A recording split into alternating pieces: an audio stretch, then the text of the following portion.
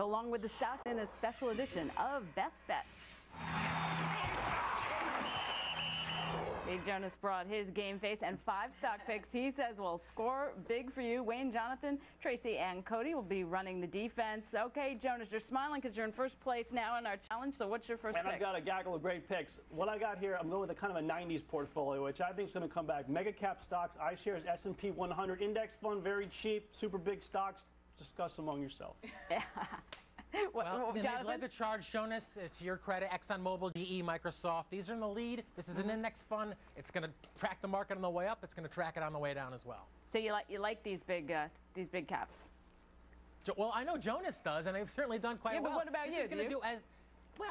I don't own them, Terry. I always say my customers don't hire me to buy GE, but to their credit, they've done quite well. Okay, yeah, they hire you to pick stocks no one can pronounce, but they're doing pretty well. Okay, what's your second pick here, Jonas? I'm still into healthcare, but I'm moving towards the higher risk biotech areas with Janus Global Life Sciences Fund. Any of these funds with life sciences in the name are going to outperform over the next 2 or 3 years. It's been out of favor for a while, this biotech area. Well, Janus also out of favor. I mean, that's back to the 90s. I'm back to Janus. I used to hate them on the show. Back to the 90s, Janus's.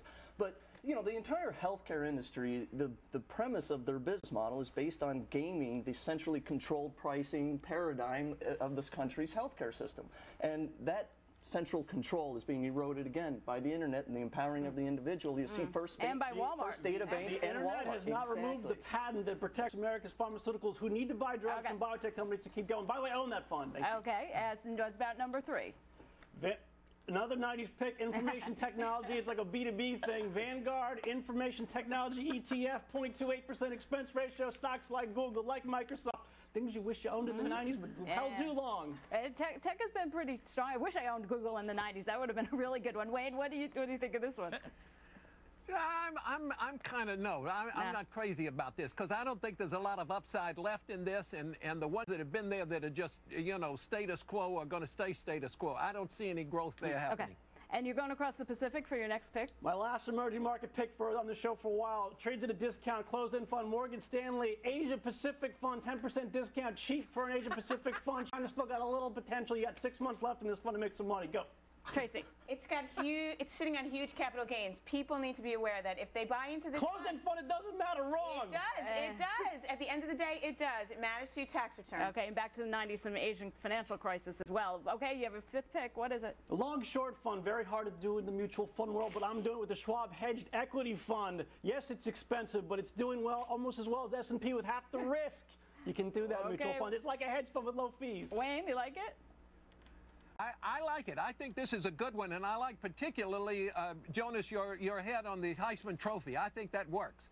Tracy? It's expensive. It's expensive for a mutual fund. You're going to but not for a long-short fund. You can't find them under 2%. They don't exist. They stink. $1,000 on your $10,000. Cody wants in. A wise man once said, you get a hedge portfolio. Hedging really is you get twice the risk for half the return.